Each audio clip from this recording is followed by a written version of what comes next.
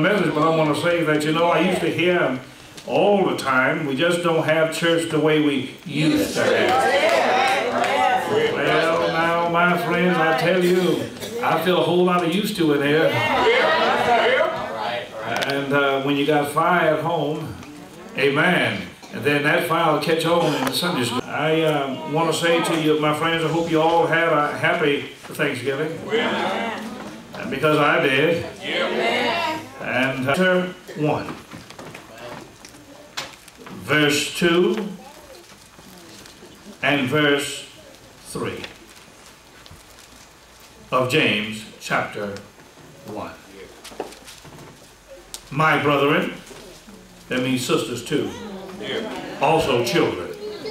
My brethren, count it all joy when you fall into divers trials, knowing that the testing of your faith produces patience. And the church said, amen. How to get through difficult times. How to get through difficult times. Now, the writer of this book is not the Apostle James. The writer of this book is the biological or physical brother of Jesus. Yes, sir. And James is writing to the church at Jerusalem that were going through difficult times. If you notice, Satan has upped his satanic attack on the church. So our brothers in this particular lesson and our sisters in this particular text were going through difficult times. One might hurriedly and early argue with James when he says, brethren, brothers, sisters, and children, count it all joy when you fall into various trials. Yes, sir. I think I have a church here today that would want to walk with me. It's a little hard. If you're going to tell the truth in church this morning, it's a little hard when your money's short. Is there one witness in the house anywhere? It's a little hard to count it all joy when your money is short. But James, the writer here, encourages the Christians that you know that weeping may endure for a night, but joy comes in the morning. Now, my friends, I don't mind sharing exegetical emphasis here. I don't mind dissecting that because I think it's something that we missed. Psalm 30 and 5 is very interesting. Weeping may possibly, perhaps, endure for a night. Sister Clarence, I want to ask a question before I go to Sister Milton's house. How long is the night? I found out that everybody's night is not the same. And somebody's night lasts 6 hours. There's another night that lasts 12 or 24 hours. Somebody over here, your night may last a couple of weeks. And somebody over here, a couple of months. And somebody over here has been a few years. And you know, I want to thank God for revealing to me, and I want to share with you again. And that is simply this. It all depends on what you call night. You better say it, Pastor. Yes, sir. Now, I call your attention to the Son of God. Yes, sir. Who was arrested on Thursday afternoon. And he was tried from one court to the next. Caiaphas, Herod, Pilate, and they whipped him all night long. Well, Pastor, we understand that. I realize that. And therefore, they whipped him at the bottom of the cross and he fell down. He went a little piece further and fell down. And then they hung him high. Pastor, we know that, sir. They stretched him wide. No harm, Brother Pastor, but we're a little familiar with that. But now, if you want understand what time it was. That's right. That's right. And I researched it again to make sure that I was clear and factual in what I was going to share with you. It was high noon. Now, church, high noon meaning it was very bright. That's right. It was warm. You could see all the way to San Diego. It was high noon. But Matthew and Mark and Luke and John all share the same account. Go ahead, that something strange happened at noon. Yes, sir. That high noon turned to midnight. Now, that was not a figment of their imagination.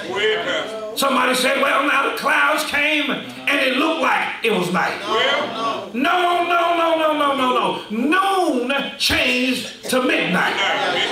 I'm trying to walk with some of you here. You see, a whole lot of your problems are at midnight, but I'm trying to get you to understand in just a few minutes that joy comes at midnight. There's a song, Sister Linda, that says Jesus is the light. The light of the world.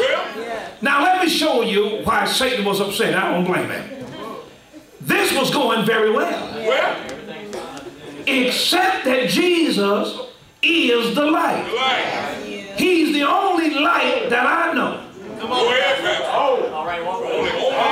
that can shine at midnight without being plugged up.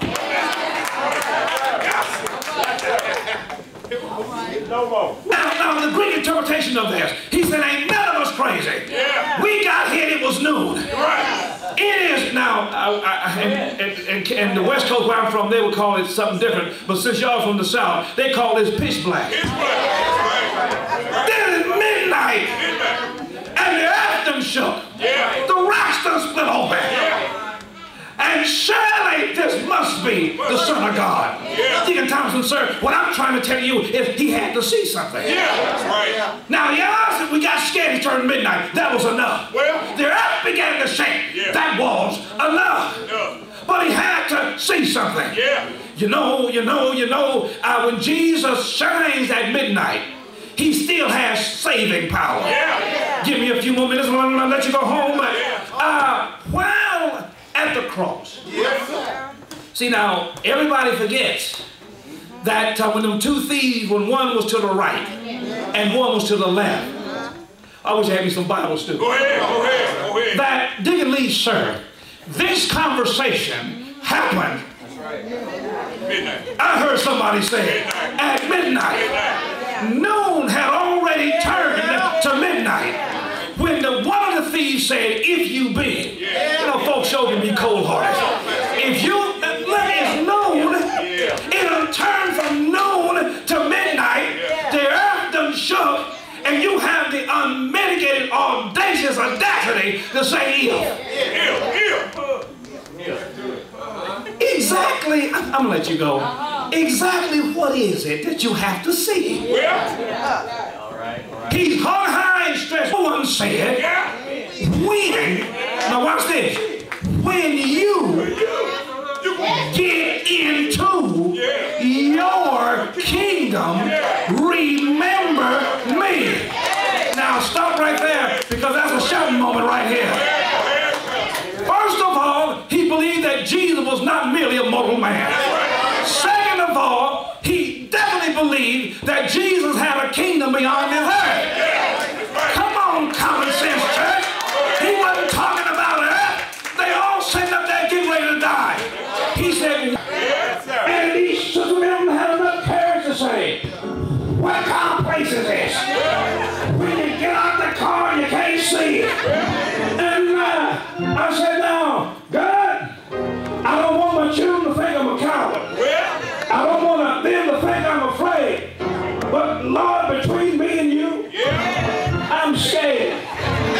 And it looked like when you're lost in the dark, the more you wait, the longer it seemed like it's an hour. And thank God it was dark. see me crying.